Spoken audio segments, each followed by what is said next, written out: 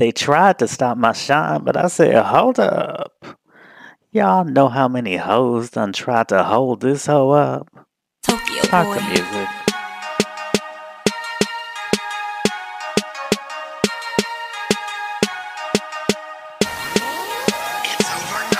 Let's go. We got a special show. Let's go. We got a special show. How y'all doing? I'm back. It's your boy Craig. Craig's Pop Life Podcast. You know what it is. You know me. You know I've been writing about music for more than 2 decades. You can catch up on all my shit. rnbeing.com. That's RAND being.com. You know what it is. You may know me from my books, my Luther Vandross biography. Although apparently some people on Twitter, whose names won't be named, and I deleted all the tweets, but some people on Twitter want to act like I haven't been out here repping for Luther Vandross for you know, years upon years upon years. But that's a whole nother rant. But anyway, you know me from my Luther Vandross biography. You know me from my memoir, All I Could Bear, about me being a stripper hoe in grad school and how that helped me become a writer. And then you know my novel, Who's Your Daddy, about 3 generations of gay men looking for that good old LOVE. Or you can check out my forthcoming book, hard at work putting the finishing touches on that. That's Special, a critical meditation on the life and artistry of Janet Jackson. What? Drops March 26th, but you can pre-order the ebook now. Paperback available on the release day. All right, so now we're straight with that stuff, the intro. And I'll be honest with y'all, I had a whole other show planned, but you know, the world we're living in, Trump America, whatever, we're living in these breaking news times, and sometimes you just need to throw out what you had planned, and you know, something goes down, you just need to change what you have to do. In this particular case, it's not like it's bad news, you know, not breaking anything that's going wrong. It's just that, you know, with the quickness, Solange just dropped her album. It is now 2:56. Solange dropped her at 2:56 a.m. Solange dropped her album at midnight. So that album is less than 3 hours old at this point.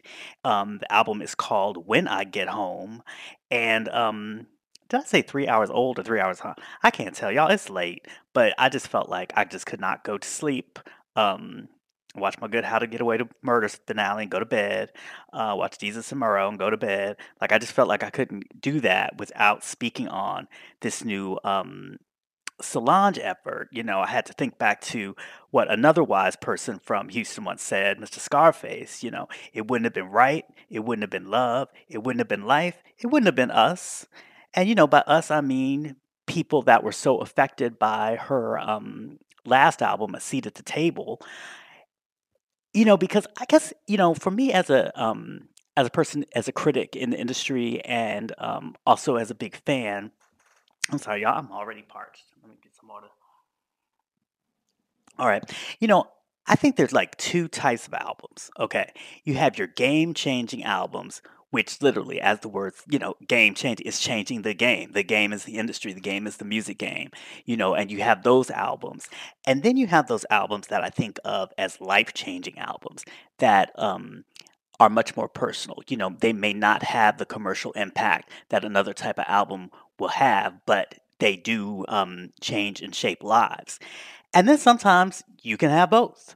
And I think with A Seat at the Table, we definitely got both. Because I think when you talk musically, you know, she helped bring in a whole wave of sort of intimate, introspective R&B singers. You know, not necessarily like she started them, but because of the way that she raised the platform and because of the way that she put the spotlight on that type of music, they were able to get a kind of different type of shine that they may have gotten prior to when A Seat at the Table dropped. So I'm talking about SZA, I'm talking about your Daniel Caesars, I'm talking about my girl Summer Walker, still keep playing her song, the new Drake remix is hot, down to your LMA, not down to, but just over to your LMAs, you know, and it goes on like that. So and you know, so that's a game-changing album, right? But a life-changing album is one of those albums that I think touches you so deeply and really helps frame the way that you see the world and I'm not being overly dramatic. I mean, truly, like shapes the way that you see the world and you experience the world, whether it's like overtly in terms of it makes you think something or makes you think of things a certain way. Maybe it thinks makes you think of love a certain way. Maybe think makes you think of your place in the world a certain way, or just musically, like the way it opens you up to certain sounds, and maybe you are now open up to a whole new world of sounds that you would not have been open up to had you not experienced that album. That's what I call a life-changing album, and Seat at the Table was definitely that too, um, in major ways. I think A Seat at the Table worked in that way both because of the inherent artistic strength of the work, the lyricism, the music and everything like that, but also just the timing, let's be frank, because that shit dropped 2 months before that damn election that fucking changed everything and fucked everything the fuck up. Am I right? I know for me, days after the election, I was just playing Solange repeatedly, just playing it, just playing it, just playing it, see the table. I would sometimes I'd be like, sitting back in my chair doing the grandma rock with my eyes closed, just humming along to Weary. And the other times I'd be, angry as fuck. I'd be playing mad. I turned it up loud until my, Cuban Trump support neighbor started knocking on the wall, and then I still wouldn't turn it down. Just times like that. So that really, I guess what I'm saying about that is like, just as that time in the country was something that I'll never forget in my lifetime. I wish I could, but can't. And that forever changed things. That album was right along with that time. So I don't see that as any different from the album. And I see that as, really helping me. And it's not just me. I know so many other people that feel exactly that same way, which, like I said, is the reason why I cleared the schedule to talk about this new album by Solange, because Solange and the last album was just that significant to me and to so many people I know. I know about y'all now. I'm all off my notes. I don't even know where I am. But so that's what happens when you're trying to write notes while you listen to something. I've listened to it 3 continuous times now. So these are my notes. This is not just some little Twitter thing. Like I'm tweeting along, listening. No, no, no, no, no, no. I listened 3 times straight. I was making my little notes and organizing my little things on note cards as I want to do. So that is what this is. And I know that another response. So I guess my feelings toward A Seat at the Table initially, those were kind of like, that's how I was responding to it in my mind. It's like I'm weary, I'm mad, and all those kind of things. But I know that at the same time, there was another thing that was going on in those dark days, and something that's continued to this day. And I think the word retreat probably sums a lot of it up, but I know that in the days following the election and just and all the stuff that came after it, and just kind of seeing where people stood, like maybe, oh, that person wrote that kind of Facebook post. Oh, that person liked that on Twitter. Ooh, he retweeted that. I just felt like there was a complete refiguring of even my friendships and personal relationships, like people I thought maybe I was not necessarily all that close with, but maybe even being open to be close with or open to something. And then I see them like something and shit, it's the door is closed. I became like that. I think I still am like that about, where do you draw the line? Where do you stand? You need to stand for something you, if I'm going to fuck with you at this point, because there's too much at stake. Do you know what I mean? So I think that there was that whole kind of reconfiguring that was going on, and just kind of a real retreat, I feel, for me, just away from the mainstream, away from just status quo shit. Because, I mean, to me, the status quo just meant, the motherfuckers that elected this asshole into so like, fuck the status. Like, I didn't have time for that. I didn't have time for or anybody who even identified with the status quo, and not even identify anybody who is even sympathetic to the mainstream of the status quo. I no longer had any fucking time for that. Do you know what I'm saying? And it's not just personally in terms of my personal relationships, but also professionally. Like I'm not writing no bullshit now. Do you know what I mean? I'm not doing bullshit. I am only putting my talents forth, whether it's me running my mouth right now or whatever book project or whatever. I'm only putting my talents forth in the service of something that I think is moving us ahead to the vision of the world that I want to see.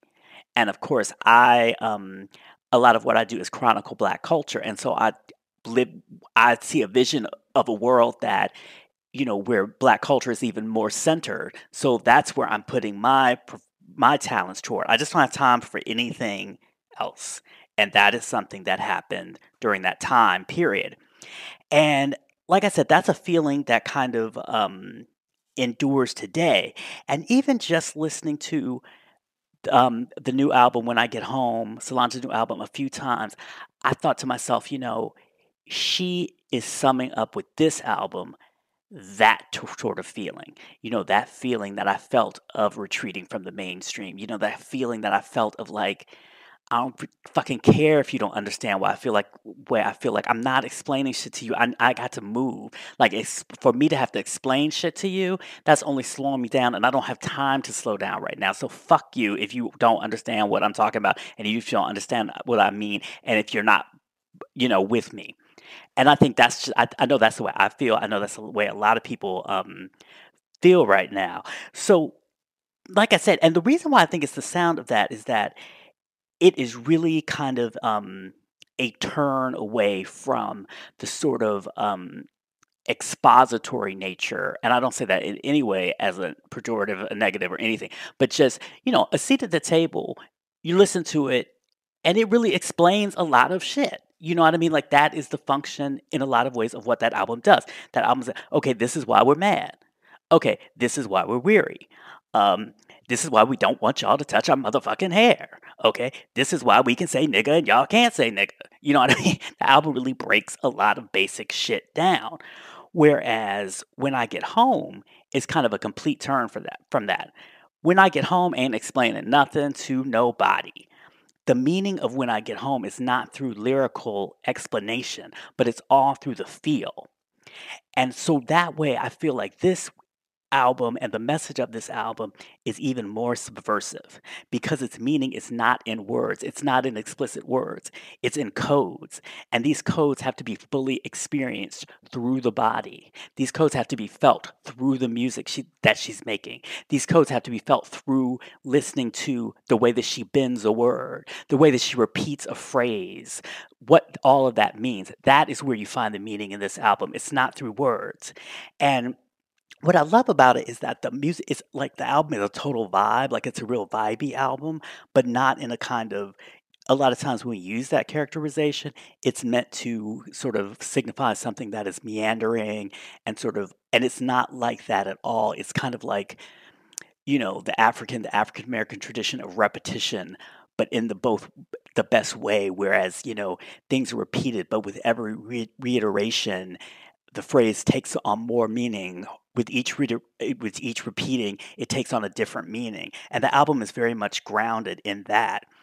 um, Musically, what I love about it is that it's not like there's a lot of instrumentation, but it's not like a jam album. It's not like you're lost in a thicket of like all sorts of instruments and somebody's jamming on it. It's not that at all.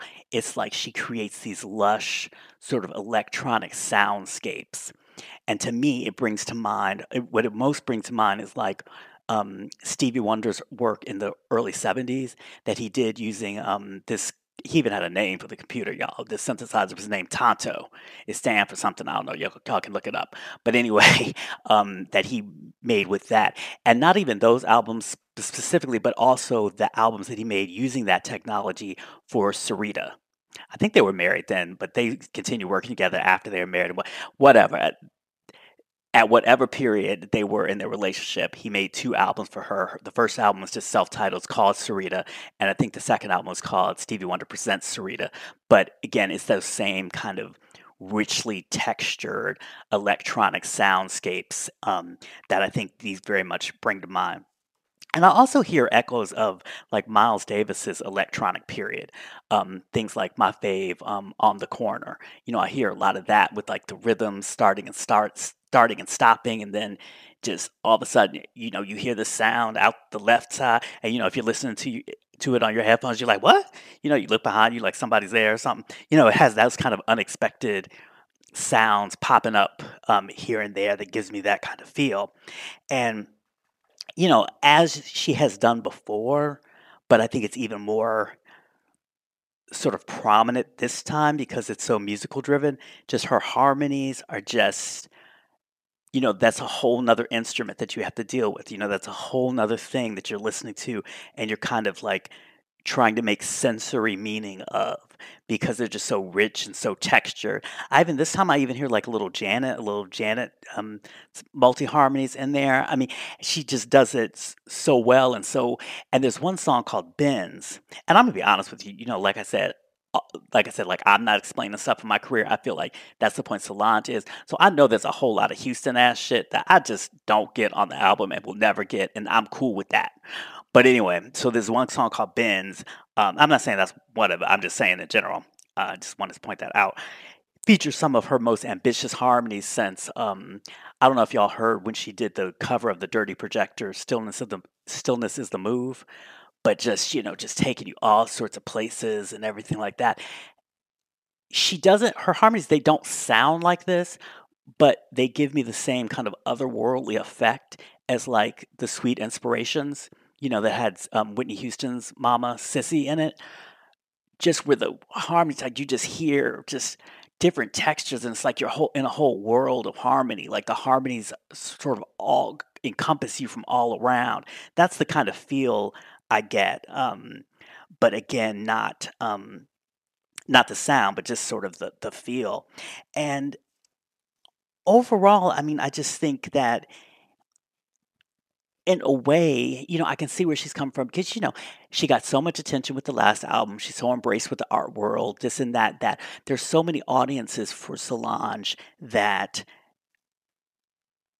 are going to be kind of paying hyper attention to her work, whether or not they are her ideal audience or not, whether or not they know deep Brandy album cuts, as she once put out there once, whether or not they know deep Brandy album cuts or not, those people are going to be giving an ear to her album. So in a lot of ways, by not making it lyrically explicit, I don't mean explicit like fuck y'all, I mean explicit like spelling it out.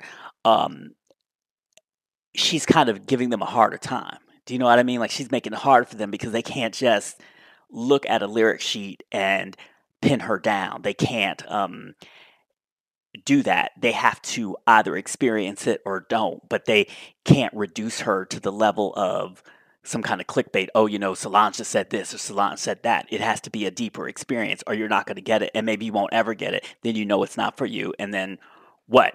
I kept thinking about because the album sort of reminded me in a lot of ways of Erica Badu's Mama's Gun in the way that she kind of went from the very tight song structure of Baduism to Mama's Gun, which has a much more kind of organic, um, kind of quirky feel.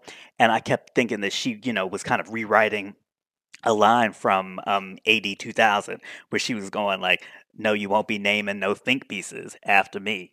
You know what I mean? She will not just be pinned down like that. Like either you're going to have to deal with her in the way that she presents herself and all of the obscure musical references that she wants you to experience, or you're just not going to get it. I mean, in a lot of ways, I was thinking of the lyrics that they're almost like as prompts, as kind of that you can reinterpret or repurpose as needed. For example, like when she sings on one song, Call Me on the Way to the Show, like I said, I've listened to the album 3 times, and each time I thought, "Well, what's the show?" Like, each time I thought the show could be something different. Like, sometimes a show is just a show, a show is just a concert or whatever, but I'm thinking the show could be anything. The show could be the revolution. "Call me on the way to the show." What's the show? So it's that kind of ambiguity that gives the album such power and strength.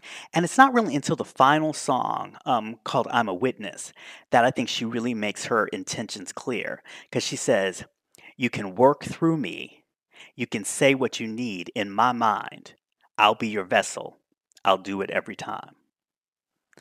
So, once again, Solange did it. Once again, thank you, Solange. Once again, you have sort of made the music of the moment in such a way that it will go down in history in the same way that this moment, the significance of this moment, this historical moment, this cultural moment, this political moment, what have you, will go down in history. So I just think that thank you again for capturing a mood, for helping us think about our lives in a certain way through your music, for creating a vibe that I think makes us feel less alone, makes us feel less crazy because we know through the vibe, through the harmonies, through the music that somebody else is going through it too. Thank you for that. So, so what can y'all do now? Y'all can just turn me the fuck off and just start streaming Solange because it really is an important album. And I would say, if you don't get it the first time, listen to it the second time. If you don't get it the second time, listen to it the third time. If you don't get it the third time, have yourself a drink.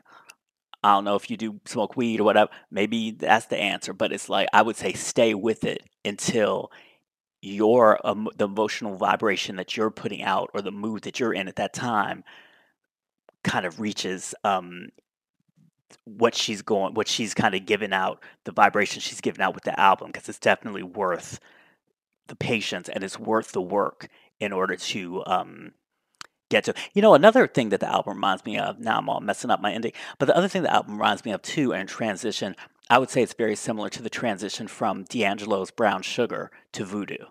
Again, from something that's very song structured to something that's much harder to pin down, but in a lot of ways just richer and wilder and just has so much resonance that lingers. So anyway, like I said, turn me off because I haven't got anything to say but what I already said. And I love y'all again for listening. You can catch me next week with a more where I'll get back to all the TV. Because I've been watching a lot of TV, y'all. Y'all been watching Umbrella Academy? I've been watching a lot of TV. So I have a lot of TV to speak on come next week. And so until then, be cool, be kind, be creative, and in the words of my fave, that did not work. That did not work. One day I'm going to get this shit right, y'all. Okay, so here we go. Take motherfucking 2. Shit. It's fucking 3:16 in the morning. Shit fucking up. But anyway, until then, be cool, be kind, be creative, and in the words of my fave, be your damn self. Be your damn self. And now I can't stop it. All right, y'all. Love you. See you next week. Take care. Bye.